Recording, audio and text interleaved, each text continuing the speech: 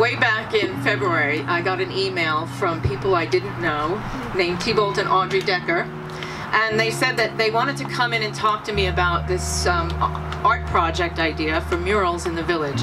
So they came and we talked. They explained what their Street Art for Mankind not-for-profit did, the events they have, that they work against child trafficking, and they hold events and do street art all over the world in various big cities. And they really wanted to have the opportunity to sort of combine their love of Larchmont with what they do through their not-for-profit. And they asked if they could come and bring their street artists here and do murals that depict elements or historical figures from Larchmont's history.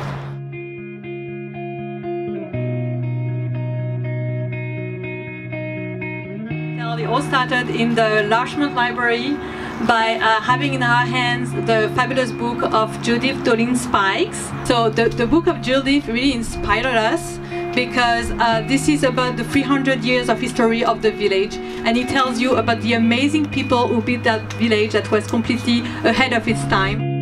I mean, we wanted to count the history of an amazing past in that village, in our village actually, a past that we should all be proud of, because we were very surprised to discover so many interesting people that actually came through this village and through history.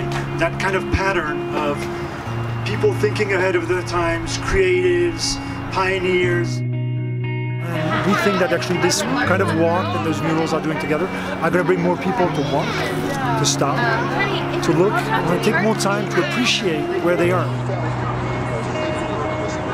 For people to understand that they can look at the same time as they look to the past, look to the future. Those were people who were ahead of their time, abolitionists, feminists, industry tycoons, who were living, you know, kind of incredible lives. And it's great that we can pay a tribute at one point, think about the past. If we can inspire, I would say, even younger generations, says, you know what, why not? How about us? What do we create here?